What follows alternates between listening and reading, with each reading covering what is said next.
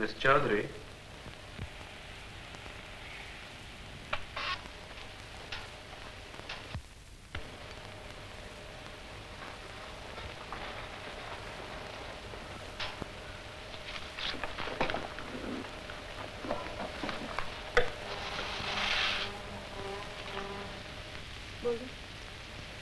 এই চিঠি আপনার? আপনি লিখেছেন? হ্যাঁ। আপনি চাকরি ছেড়ে দিতে চান? হ্যাঁ। কেন? কি? এখানে কাজ করা আমার পক্ষে সম্ভব না। ও, আর তার জন্য দায়ী নিশ্চয়ই আমি? না, তা না। মিস চৌধুরী, আমি যদি আগে আপনার সব কথা জানতাম তাহলে নিশ্চয়ই আজকের এই অবস্থা তৈরি হতে দিতাম না। আপনি চিঠি উইথড্র করুন, আরেকবার ভাবুন। আমি ভেবে দেখেছি। মিস চৌধুরী, আপনি দেখুন। Miss Chowdhury, please don't make me suffer. আমি আপনাকে অনুরোধ করছি, আপনি এইভাবে চাকরি ছাড়বেন না। আপনাকে অন্য ডিপার্টমেন্টে ট্রান্সফার করবার ব্যবস্থা আমি করে দিচ্ছি। I will do my best, but please don't leave. আপনি আমাকে একটা সার্টিফিকেট দেবেন, দেখবেন আমি একটা ঠিক চাকরি পেয়ে গেছি। As you wish.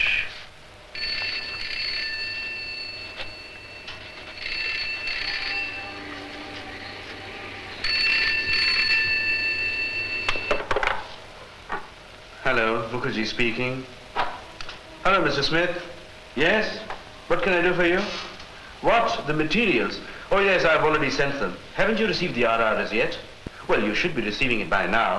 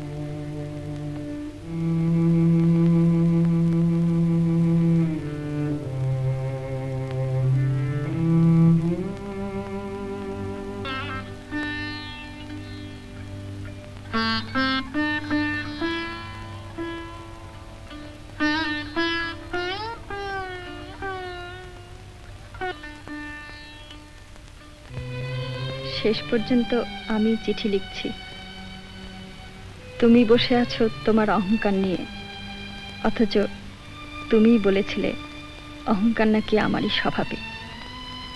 কি জানো, তোমার গর্ব তবু আমি বুঝি, কিন্তু তোমার চরিত্রে কোথায় যেন একটা নিষ্ঠুরতার ছোঁয়াচ আছে। নইলে অন্তত পৌঁছে একটা চিঠি দিতে। তোমার ঠিকানার জন্যে আমাকে তরিতবাবুর কাছে দৌড়তে হতো না। তুমি আমাকে চাকরি নিতে বলেছিলে, না বললেও নিতে হতো, নিয়েও ছিলাম। কিন্তু সেই নতুন অবস্থাটাকে তুমি দেখলে অশ্রদ্ধার চোখে। এ আমার চির দুঃখের কথা। এ অভিযোগ আমি চিরকাল করব। যদি তোমাকে ভুলতে পারি, পারিনি। আর পারিনি বলেই চাকরিটা ছেড়ে দিতে হলো শেষ পর্যন্ত।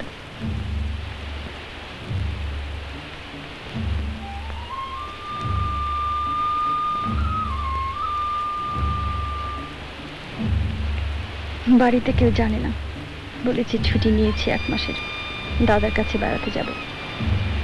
তুমি চলে যাওয়ার পর মেদিনীপুরে পলাশডাঙ্গা গ্রামে একটা প্রাইমারি স্কুলে দাদা মাস্টারি নিয়েছে, বৌদিও ওখানে।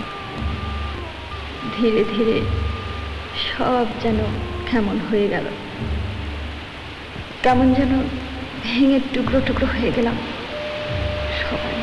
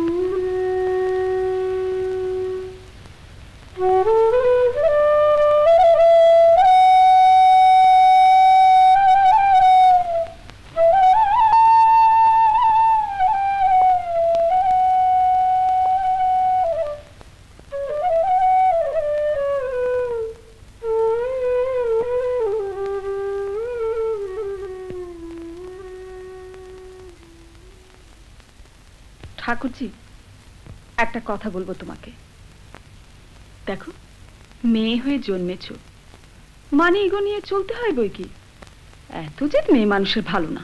মনে আছে বৌদি, তুমি একদিন বলেছিলে আমি লেখাপড়া শিখেছি, আমি চাকরি করছি, আমি নাকি তোমার কথা বুঝবো না।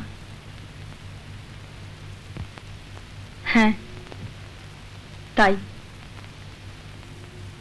আমি যে লেখাপড়া শিখেছি, চাকরি করেছি,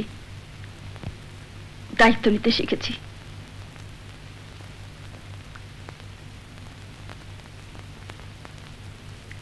এড়িয়ে চলা যায় না বৌদি। কি জানি ভাই, মুখ্য সূক্ষ্ম মানুষ আমি, তোমাদের ব্যাপারে আমি কিছু বুঝি না ভাই। কি বলতে চাও তুমি? দেখো, তুমি তোমার কাজ নিয়ে থাকবে এক জায়গায়, উনি অন্যখানে, কোনো যোগ নেই, কিছু নেই। তুমিও থেকে ওর ধাঁচে কথা বলছো। আচ্ছা, তোমরা বলতে পারো আমি কি করব? এই যে সংসারের সঙ্গে জড়িয়ে গেছি, দুই বুড়ো বুড়ির দায়িত্ব কাঁধে নিয়েছি, সে কি আমার শখ না খেলা? ওপারে ওপারে ওর অসহায় মা বোনকে ফেলে দিতে? ওরা ওর দায়িত্ব নয়? ওরা ওর মুখ চেয়ে নেই? আমি আমি সে কথা বলিনি ঠাকুরজি। তবে কি বলছো?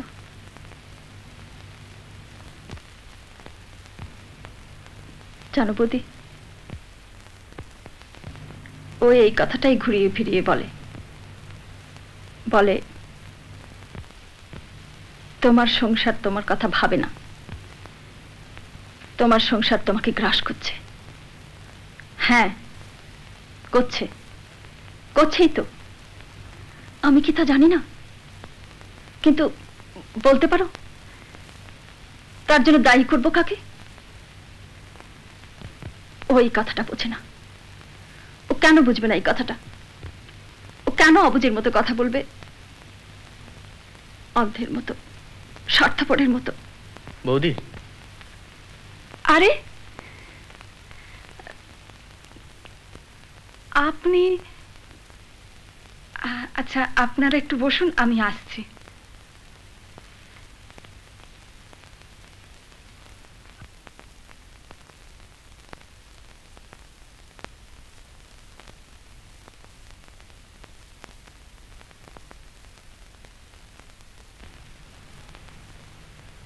दस दिन छुट्टी निये चले एलाम।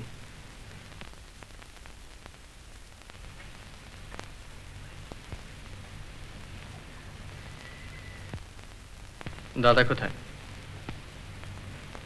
स्कूले।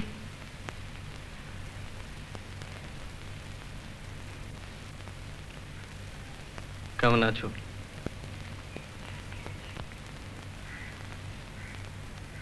कयेकटा एप्लिकेशन करेছি চাকরির।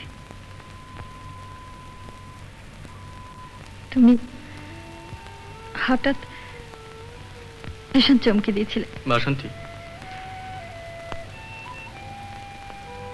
বাসন্তী আমি সব শুনেছি, কিন্তু আমি অবুঝ নই। আমি তোমার সমস্ত কথা বুঝি, সে বোঝায় কোনো ফাঁকি নেই। হ্যাঁ, আমি চাচাই, আমি কথা বলি, কিন্তু আমি চিৎকার করি আমার যন্ত্রণায়, আমার অসমর্থে, আমার চারপাশের উপর জ্বালায়, তার উপর আক্রোশে।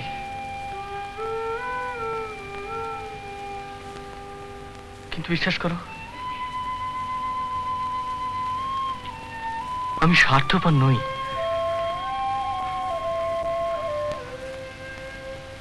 কথা বলছো না কেন বাসন্তী? দোহাই তোমার, চুপ করে থেকো না, কথা বলো বাসন্তী।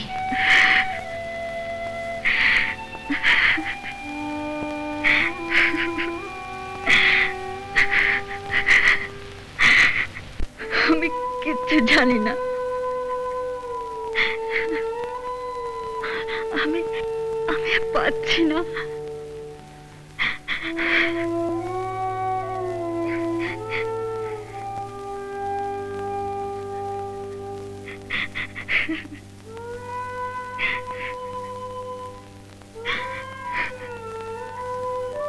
বাসন্তী,